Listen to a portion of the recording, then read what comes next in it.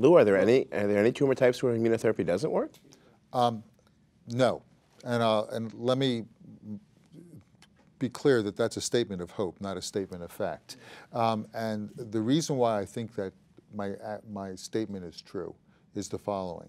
When a cancer develops in somebody, it has basically only one enemy, and that's the body's immune system.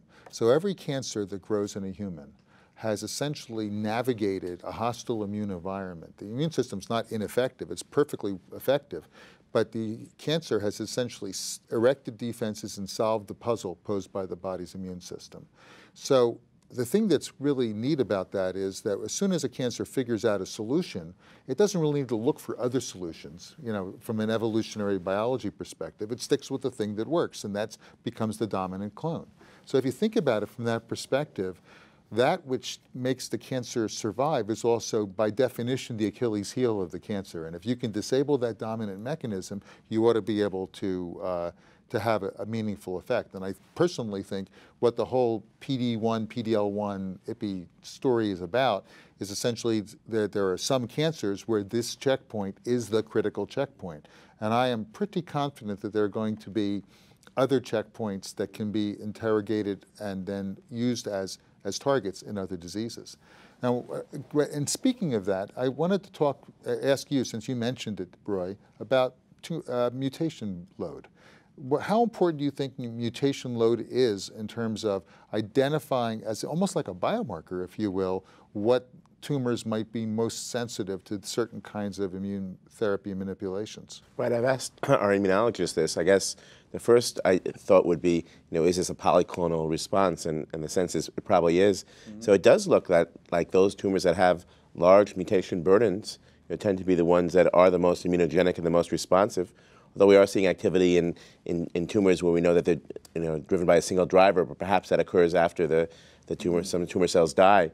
But I do think that's something to look at. But it'll be great as we get more and more of these agents out there, as they enter expanded access, if we can start to sequence tumors and really start to do that. Or I know there are ways to even identify what antigens are the T cells recognizing. I think that is going to be something important to figure out. And there's work that's been done by Rosenberg's group and Vogelstein and others looking exactly at that kind of paradigm where there's an attempt made to tease out the immunogenic antigens by looking for what T cells are recognizing and trying then to develop customized therapy strategies using approaches such as the CARs or such as tumor-infiltrating lymphocytes.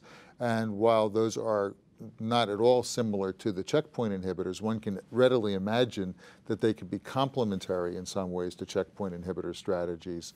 And so I think that's going to be a really exciting part of the future. I agree. What do we know about either de novo resistance or acquired resistance to immunotherapies? Is there any data on that at this point? I think that we don't know enough. We were talking previously, as you know, about the role of predictive biomarkers and how we don't really yet know what the relevant predictive biomarkers are going to be, and that looking just at something such as PD-L1 expression is probably an overly simplistic view. Too narrow of a focus. So I think that, again, going back to that evolutionary biology concept that I was identifying before, when you place a powerful selection pressure on any population of cells, animals, roaches, whatever it's going to be, you're going to essentially kill those elements that are susceptible to that selection pressure. And the ones that are less susceptible will now find a favorable space for them to proliferate and to survive. So I don't think when we get drug resistance or therapy resistance, it's because we made the cancer angry. What we did is we got rid of the well-behaved members of the society and let the ruffians go nuts. Yeah, yeah. And as we refer back to the urothelial data, again, as we've seen in most tumor types, there were clearly responses in non-PD-L1 expressing tumors. Right. There was a trend perhaps to a greater degree of response in highly expressing PD-L1s, but again, we're not ready to exclude those patients from trials based on expression. Well, I would agree with that. And I think that what we're going to be learning, though, is that this heterogeneity that cancers have, immunological, genetic, functional in any way you want to look at it, is going to become a critical determinant of who responds, how well they respond, and if they do relapse, how they relapse. And the challenge before us as clinical investigators and our scientific colleagues is going to be to dive down deeply and understand what some of those mechanisms are and how these selection pressures influence these processes. And I think that preclinical models can help us with this. But I think we're also going to have to figure out how to do clinical trials that allow us to interrogate some of these concepts in a prospective way as well. So it's very challenging, but really quite exciting, I think. Absolutely. So you want to talk about kidney cancer? I want to just thank our friends in the urologic community for